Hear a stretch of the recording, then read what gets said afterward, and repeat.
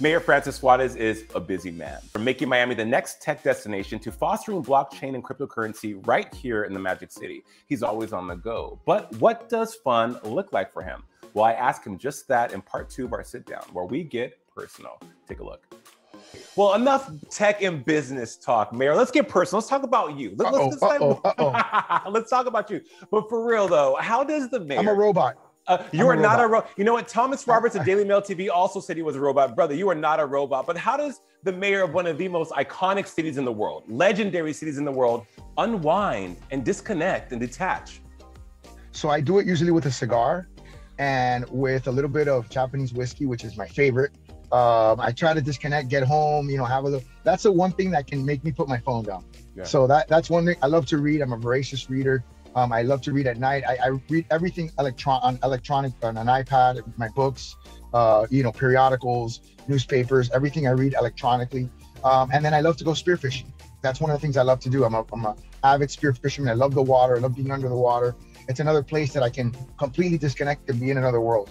Wow, we're learning something new about you every single day. I listened to your interview with Kara Swisher of the New York Times, and I was thinking, like, man, the mayor. I bet you're really fun to hang out with. With everything you do, though, and one of the things I truly find impressive about you is that, one, you're a young man. You come from a long line of successful politicians. Your father being legendary here in Miami. You have this incredible outlook on life. You're so positive. How do you keep that positive mentality, that positive perspective? In the midst of pandemic, in the midst of trying to elevate Miami, in the midst of you living your life, how do you keep yourself grounded? I'm really glad that you asked that question, because I wish more people would ask me that. I think number one, I learned it from my dad. My dad is one of these people. If I ever wrote a book about him, it would be called The Eternal Optimist. Okay. I mean, he's someone that no matter what, you can never get him. When you ask him, how are things going? You can never get him to say, oh, things are terrible. Oh my God, I'm so tired. Oh my, he just, it's not in his DNA. Sure. And I'll be honest with you, when I was young, I was the opposite. I was sort of the opposite. And I learned, I had like a trigger point at 18, 19 years old where I learned, hey, wait a second, this decision that we make here, right? Like the decision to be positive or negative about a certain outcome, it's a decision. And I remember because I would go to my dad. I'll never forget this as long as I live. And this is probably the biggest, one of the most incredible gifts he ever gave me. And I would go to him and say, Dad, I'm super down. This is going wrong. This is going wrong. This is going wrong. This is going wrong in my life or whatever. And he would say to me, are you kidding me? Your life is amazing. And he would tell me, this is going right. This is going right. This is going right. This is going right. And I would say to him, you know what? Everything he said is true. It's not like it's not false. He didn't make it up. They're true things.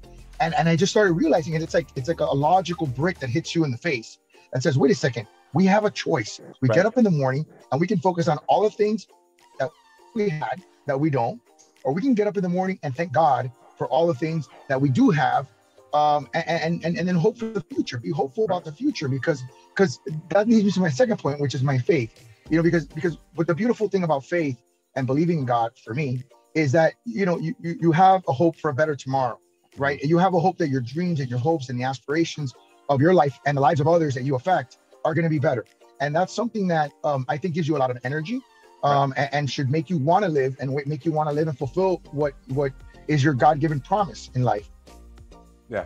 And there we have it, man. Wow. Powerful, profound words from, like I said, you're probably one of the most influential people I would say in America right now, bringing all eyes positively to the Magic City. An honor to have you here on Inside South Florida. You got to come back, Mayor. This is not just a one-time thing. You got to become a friend of the show. We got to have you back. Listen, I will come back as often as you want, as long as you keep giving me interviewing tips. Like I've got about 5 interviewing tips just from this interview right now.